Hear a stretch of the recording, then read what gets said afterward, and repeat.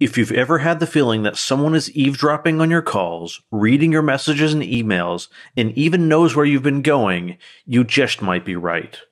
Abusers often utilize stalkerware to control and manipulate their targets. Being educated on what it is, how it got there, and how to clean it off your devices, and where to go for help can make a world of difference. Today's guest is Eva Galperin. Eva is the Director of Cybersecurity at the Electronic Frontier Foundation. She has worked in security and IT in Silicon Valley and earned degrees in political science and international relations. She has applied the combination of her poli-sci and technical backgrounds to everything, including organizing EFF's Tor Relay Challenge to writing privacy and security training manuals, including surveillance self-defense and the digital first aid kit. I'm your host, Chris Parker, and this is the Easy Prey Podcast. Eva, thank you so much for coming on the Easy Prey Podcast today. It's my pleasure. Can you give me a little background, first of all, how you came to be at EFF, Electronic Frontier Foundation, not Freedom Foundation, and then how you got involved in addressing stalkerware? Well, I ended up at the Electronic Frontier Foundation because I was sort of kidnapped on my way to law school. I had been working in tech. Tech suffered one of its periodic explosions when there were no jobs. I went back to school and said that I was going to go become a lawyer. And sort of in the year between finishing school and starting law school, I took this job at the Electronic Frontier Foundation, and they just wouldn't let me leave. They shut the door, and so I did legal intake. I worked on the activism team. I've worked on the international team. I'm currently working on the tech team. I head up our threat lab. So I have seen nearly every part of the organization at this point. Yeah, I can imagine you've been there more than a day. And so how did, was stalkerware something that you ran across there, or did you run across it somewhere else as sort of a concept? Well, I was already familiar with stalkerware because I had been working in tech since I was a teenager. But specifically, the reason why I started the Coalition Against Stalkerware and started doing my stalkerware research was that the person with whom I was doing research on nation-state spying in order to protect journalists and activists from being spied on by governments turned out to be a serial rapist. Oh, gee. And his survivors were really, really scared that he was going to install spyware on their computers and on their phones. And that was one of the reasons why a lot of them took so long to come forward. And I was so angry about this that I essentially started a project in which I was helping out people who were concerned about their devices being spied on. And then that sort of branched out into research about, sort of what stalkerware is and how prevalent it is. And that became the Coalition Against Stalkerware, which sort of works to eradicate stalkerware from the landscape entirely. And I've listened to a few of your presentations, and the first thing that went through my mind initially was, well, shouldn't antivirus and malware catch stalkerware? Well, that was also my thought back in 2018. I thought, hey, isn't there an entire class of apps that are designed specifically to see whether or not there's something you don't want on your phone or on your computer? And so I tested them out to see how good they were at finding the latest stalkerware for both phones and desktops, and I discovered they weren't very good at all. The results that I got were abysmal. And there were a bunch of different reasons for this, and the different companies had all kinds of different justifications for why they thought that they might classify stalkerware as being, kind of sort of legitimate use, because you could use it to, track your children or your employees, or maybe it's actually okay to try to, track your partner because that bitch is cheating on you. So there was some pushback in this area.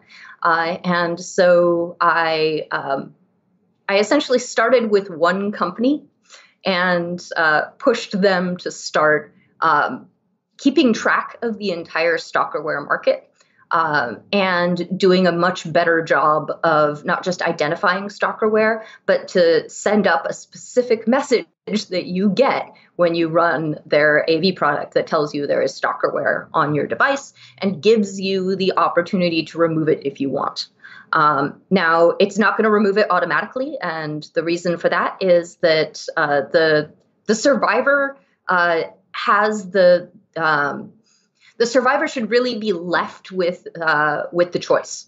The survivor has a very good idea of, usually who their abuser is and how they're likely to react if they remove the stalkerware. And some abusers, if they are faced with this kind of action, might escalate their abuse, including escalating to violence. And so I really want to leave the power in the hands of the users whenever I can. So I know that you had started that a number of years ago, and the results were particularly poor. Has it gotten better? Yes, it has. That's actually one of the things that I'm really excited about is that there's a company called AV Comparatives, and they have put out their research on year by year on the sort of stalkerware market and how detection is going among the various AV companies, and it's definitely gone up over the last 3 years and pretty consistently.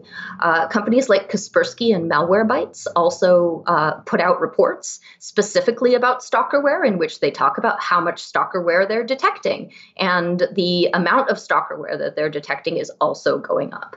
Now, this could be for a number of reasons. One, this could be because use of stalkerware is going up.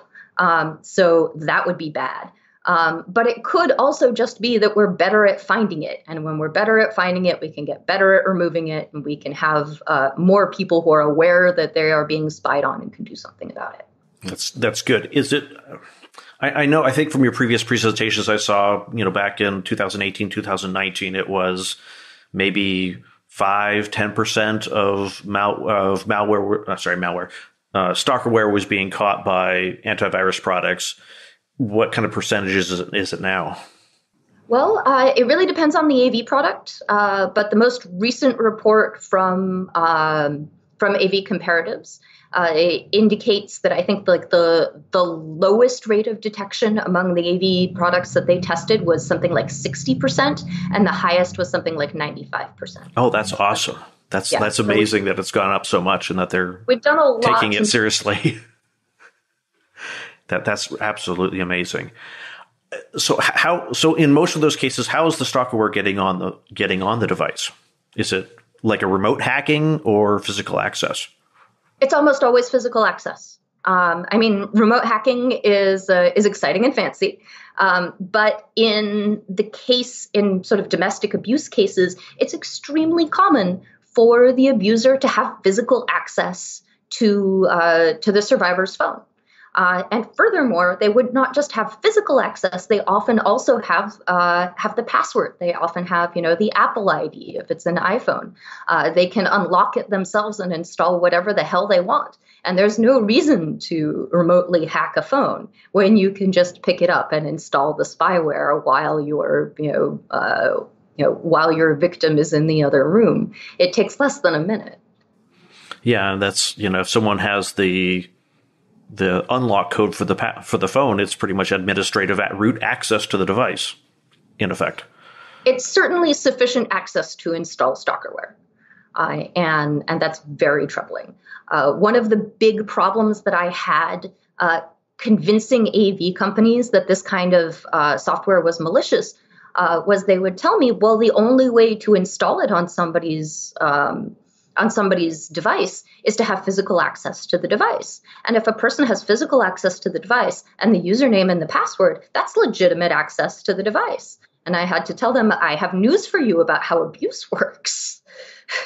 Yeah, I think in like a corporate environment, that thought makes sense of like, well, of course, only people who have the username and password have physical access to the device. Why would anyone else have that?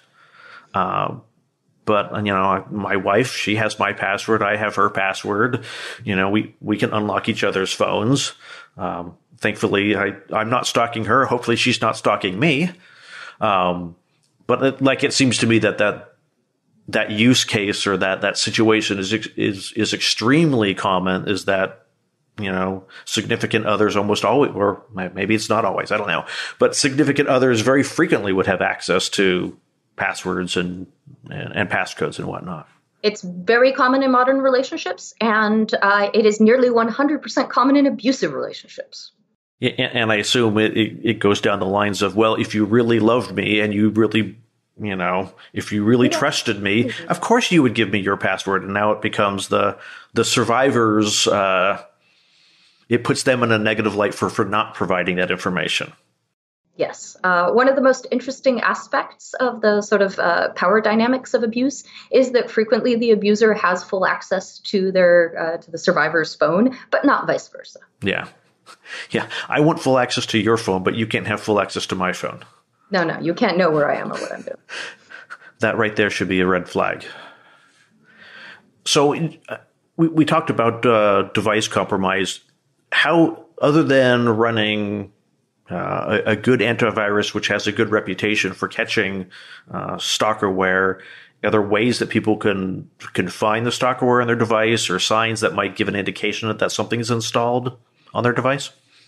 Well, when it comes to stalkerware, for Android stalkerware, I strongly recommend just installing an antivirus program and running it on its highest settings, and the chances that it will detect your stalkerware are fairly high.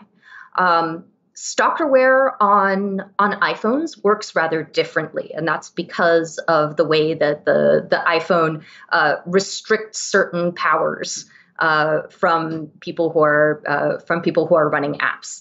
Apple really reserves a lot of power for themselves. You can't get root on your iPhone without jailbreaking it.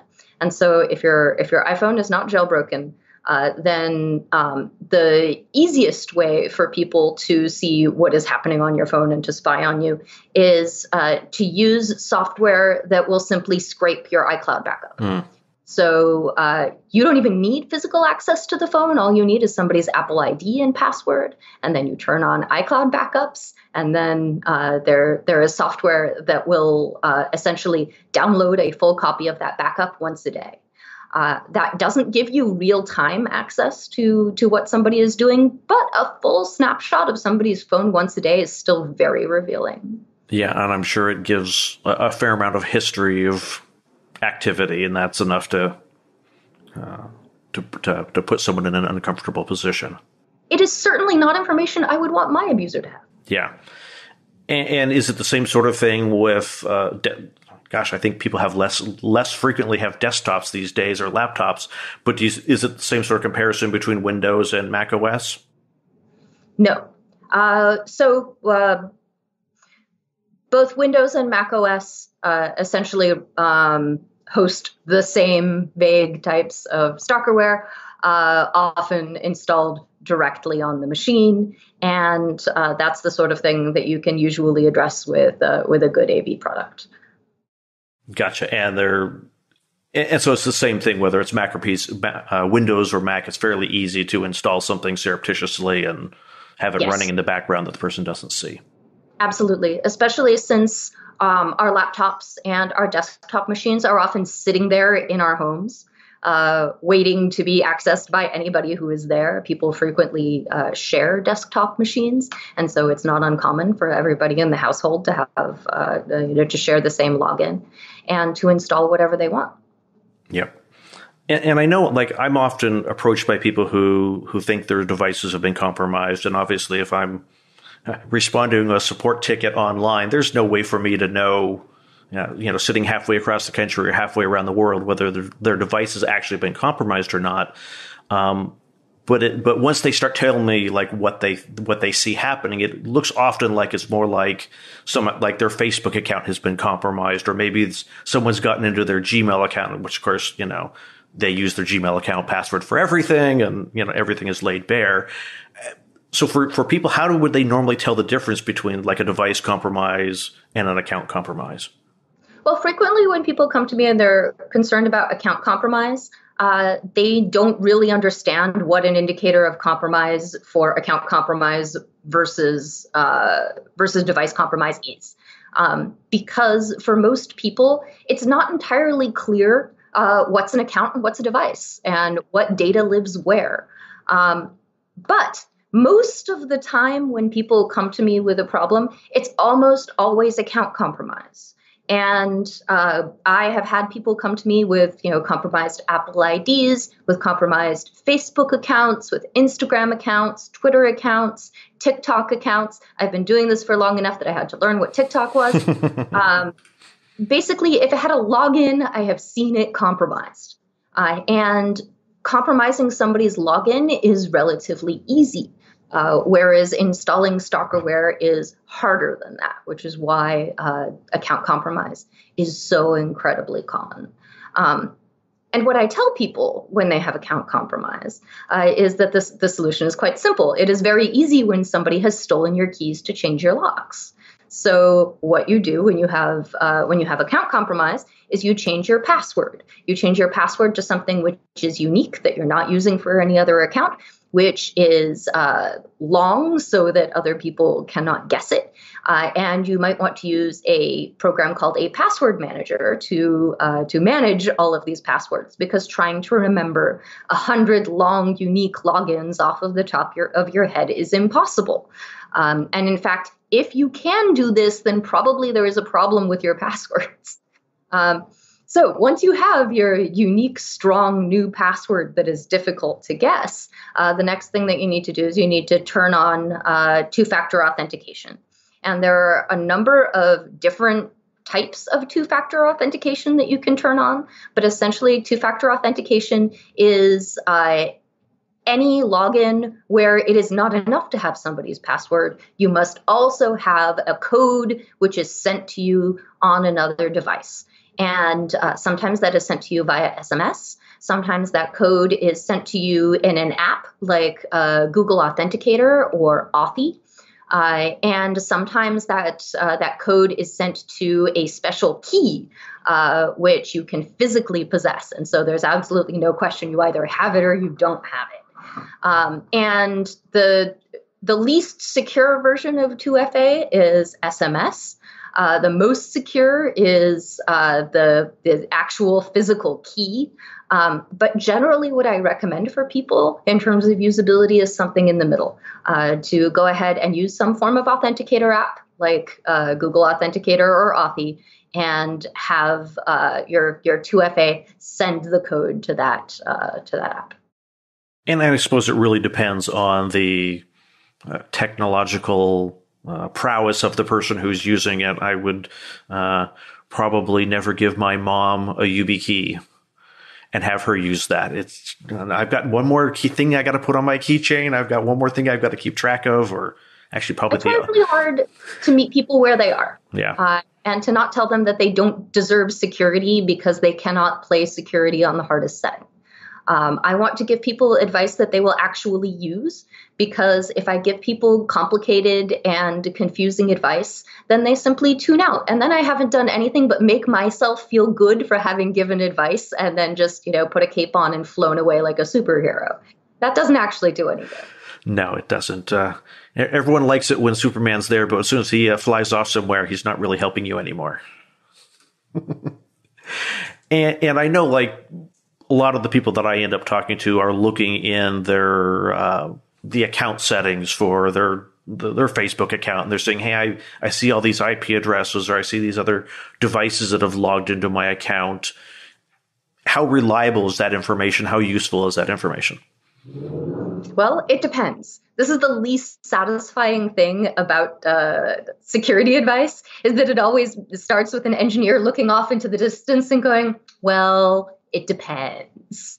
But I do recommend, if you think that somebody has compromised your device, or somebody has compromised your account, that you should go into your account settings and you should look for the page that tells you about the devices that have logged into your account and the IP addresses, and often something about the browser being used to log into the account. And if you see things that are unfamiliar and that do not make sense to you, then often the smartest thing to do, again, is change your locks and turn on 2FA.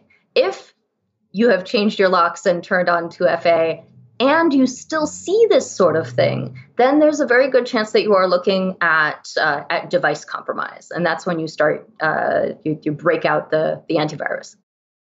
Gotcha. So it's like if you only have an iPhone and you see that there's an Android phone logged into your Facebook account somewhere, different state, different country. Yeah. That's a good indicator that someone else has gotten your password. Absolutely.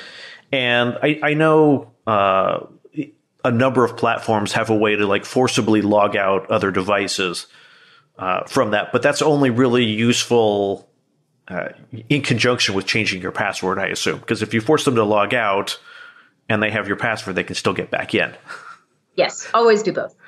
So it's definitely a combination of doing both. Yes. First, kick the attacker out of the house, then change your locks. Then change the locks. And I know there's this new, I guess technically it's really not new. There's kind of this, not your phone compromised, not an account compromised, but you're now starting to see kind of personal tracking devices. I want to make sure that if I lose my backpack, I can find it, or if my luggage disappears at the airport, I can find it. And, my mind immediately went to, oh, well, I could just slip this in someone else's backpack or drop it in someone else's car, and I now know where they are, possibly in real time all day long, every day.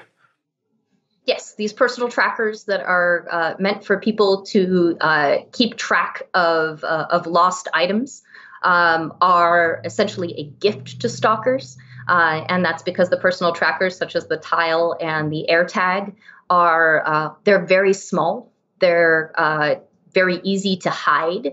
And often they either have very weak mitigations against their use for stalking. Apple's mitigations, for example, really only work if you are an iPhone user. And their version of an alert, if you are not an iPhone user, is essentially a beep that happens after 3 days. Oh, gee. And that beep is very quiet.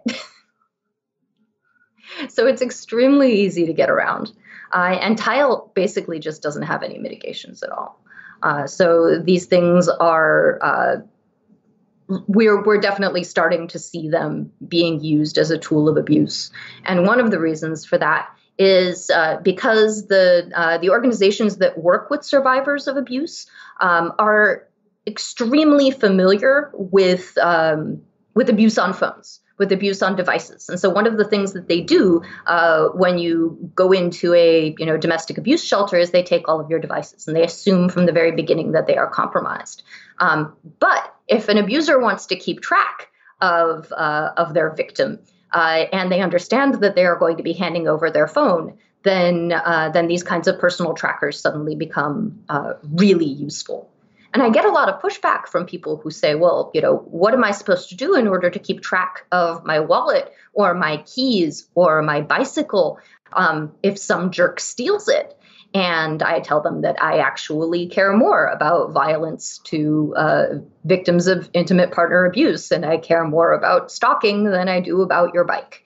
And it is impossible to build a tool that will track a thief that will not also be excellent for tracking an abuser, because they're both predicated on the notion that you should be able to track somebody's location when they're holding an item and they should not know about it. Yeah, it really ties around the permission. Yes. And whether it's permission to install an app or permission to stick something in someone's backpack without them knowing, or a parent installing something on their kid's phone without them knowing, it's really Absolutely. about permission and communication. I get a lot of people asking me, well, isn't it okay for me to do this to my kids? Shouldn't I be able to track where my kids are located and see all of their text messages and listen to their calls? And I tell them, listen, I'm not going to tell you how to raise your kids for the most part. I have a few opinions, but for the most part, I'm not going to tell you how to raise your kids. But what I will tell you is that software that allows you to do this without notifying the user, that deliberately circumvents consent, that hides from the person who is using it so that they don't know that they are being watched, is in and of itself abusive. Installing this stuff is abuse, if you want to watch your kids, if you want to watch your employees, even if you want to watch your spouse, there is equivalent software that doesn't hide, that tells you when it's working, that tells you exactly what it does. And if you are sharing this information with your spouse or your child or whoever, then they should know about it. They should be fully aware of what you can and cannot see and what you do and do not know, because it's the part where you don't have their consent and where you're tricking them that makes it abusive. Yeah, I get those emails from people saying, "Hey, I think my spouse is cheating on me. I want to get into their device." And I'm like, if you think they're cheating on you, go talk to a divorce lawyer. Don't like, tracking them is probably, without their permission, is probably illegal in almost every jurisdiction around the world. And if you don't trust them enough, and you feel you need to install something on their phone without their permission, you've got bigger problems. Like, that's not your problem. Whether or not you can get something onto their phone without them knowing is not the issue. You've got issues outside of that. And it's really terrible to see people, sometimes even people who have been abused, feel like the only way that they can take back power is to become abusers themselves. Mm-hmm. And that's simply not true. If you feel that you have to spy on someone, if you feel like you have to do this to somebody, your relationship is already done, and what you should do is walk away. Yeah, that's very much the case. And I was kind of looking through some of my notes here. You had talked about like doing forensic analysis on people's phones and to see what's on there. And people have asked me, "Hey, can you look at my phone and tell me, like, how much work does it take to actually be able to determine whether there's something surreptitiously installed on a phone?" A lot.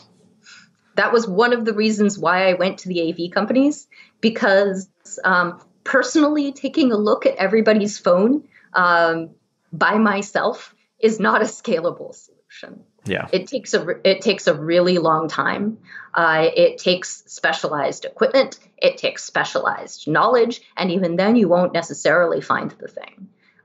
This is not a good way of going about it. It's where I started, but it's the whole reason I started the coalition against Stalkerware was because I don't scale. Yeah.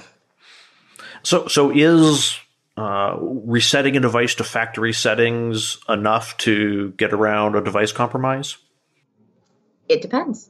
For an iPhone, for most forms of compromise, resetting the device to factory settings is sufficient. And in fact, for most forms of compromise, even just rebooting the phone is sufficient, depending on what sort of things this particular piece of software is taking advantage of. But you also really need to change your Apple ID password and possibly, also take a look at your iCloud, maybe disable your iCloud backups.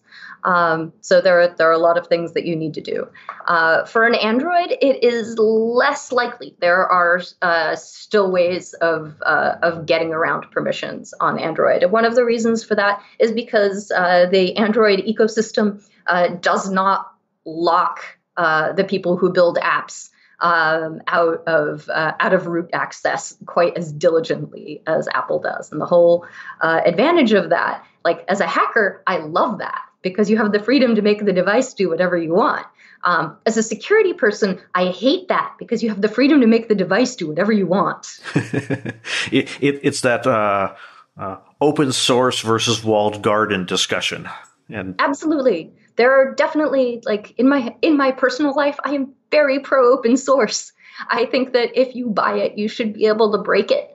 But when I am giving advice to other people who are not technical, who are not going to be taking advantage of this, who will not be breaking it, and who are primarily concerned about their safety and security, sometimes I will recommend the walled garden. Yeah, it's a means to an end. Even if you want to hack the device, sometimes that's, depending on your circumstances, it may not be the best place to be. And that's just another example of meeting people where they are, and not where I think they should be. Not in doing what I do, but doing the thing that specifically works for them, and instead of what I think they should be doing. So, covering cameras and microphones, useful, not useful? Well, if your camera is compromised, then covering it will definitely keep the person from seeing what it is that you are doing in front of the camera. So yes, if that is the thing that you are concerned about, that is a legitimate way of dealing with it. Covering microphones is a little bit trickier because actually turning off the microphone is really hard. And so the chances that you will be able to, that covering the microphone will do much is much lower. But there was a rash of cases of hackers targeting teenage girls and breaking in, compromising their webcams. I think this was back in like 2011, 2012, before everybody had a camera in their phone. But when people started getting, sort of webcams and laptops, and what they did was they would turn on the webcam without turning on the little light and spy on these girls. And they would do a couple of different things. I mean, first they would, distribute the pictures. But sometimes then they would just turn around and send the pictures back to the girl and use that as blackmail, which is a particularly despicable thing to do. There's also a really popular sort of sextortion scam going around where so you open your email and you get an email from a stranger saying, I have compromised your computer and I turned on your camera and I have seen you masturbating and I know what nasty porn you watch. And unless you want me to send this information to all of your friends and relatives, please send me Bitcoin. Sometimes, in order to show you that they are very serious, they will tell you your password is such and such. So this is a scam. This is a complete waste of time. Give them no money. They have not compromised jack shit. They often get your username and your password from an existing data leak. So you go to something like Have I Been Pwned, and you enter your email address and you check to see which accounts have appeared in password dumps. Because that's what the attacker is doing. And then the other thing that the attacker is doing is essentially just working on your guilt. Yep. And is combining those two things in order to make a sort of sextortion scam. I have received that email, and I was surprised at how old the password was. I was like, wow, that must be from a really old data breach, because I've been using a password manager for a long time, and that's pre-password manager days. Wow, that's old. Yeah. But I get messages from people who have gotten these emails all the time, and from people who take them very seriously, because if you don't know about this scam, this looks very legitimate and scary. And I've talked to a number of those people. And interestingly, I've talked to the people who they're particularly confused. They see the password and know that it's their password, and so they're freaked out because of that. But then but my computer doesn't have a camera. How did they get a hidden camera into my house? And mind you, and then they're saying, well, but I don't even go to the sites like that. And so they're really confused and that password is that one piece of, air quotes, proof that they've actually done what they've claimed to have done. And it's been really hard to convince people that no, it's a scam. You don't need to figure out you don't need to figure out how to buy Bitcoin. You don't need to figure out how to send Bitcoin. Just delete the email. Yes. But it's actually one of the more satisfying things I do is people send me, the panicked emails about this scam, and I tell them, this is a scam. Ignore it. Delete it. Absolutely nothing will happen to you. I wish more people would believe me when I tell them that. But that's the whole reason for the podcast. Okay, so what I want to be very sensitive and real about is that domestic violence is very real. These stalker situations can very much escalate to violence and abuse. For people in the U.S. who are looking for support, is there a particular place that they can go to? There are two organizations that I usually recommend. One is the NNEDV, the National Network to End Domestic Violence. And the other is Operation Safe Escape. If you're looking for more information about Stalkerware, I recommend checking out the Coalition Against Stalkerware, which both NNEDV and Operation Safe Escape are part of. And we are at stopstalkerware.org. And we will make sure to link all of those in the show notes. And I think stopstalkerware.org has a resources page for resources outside the U.S. as well. Am I correct? Yes. We are also working with organizations in Uganda, in India, organizations that are based in Europe. This sort of stalking is not limited to the United States by any stretch of the imagination. It's not even limited to what we popularly think of as, the Western world, because it is becoming much more common for everyone to own a phone and for that phone to be a smartphone. And once everybody has a smartphone, then it becomes easier to track people using their smartphones. And I assume probably in less economically in economically challenged countries, the likelihood of having the newest phone with the latest firmware and the latest OS is probably a lot lower. And older phones, older firmwares, older OSs are going to be more likely to be easier to get this type of software on it and hide. Yeah. And let me see and just so we have it in the show notes and for anyone listening, the U.S. National Domestic Violence Hotline is 800-799-7233, and that's also available at thehotline.org. If people want to be able to find you online, where can they find you and more about what you're doing? You can find out more about what EFF is up to by going to www.eff.org. You can find me by sending me an email to eva@eff.org. I have the world's shortest email address. And if you are looking for my thoughts and complaints about malware, you can find me on Twitter, where I am EvaCide, EVACIDE. Great. Eva, thank you so much for coming on the Easy Prey podcast today. It's been a great pleasure. Thank you so much. Thank you for listening to this episode of the Easy Prey podcast. If you know someone who thinks they might be being stalked by an ex or current partner, please share this episode with them. It just might save their life. Notes and a transcript of this episode with Eva Galperin can be found at easyprey.com/68.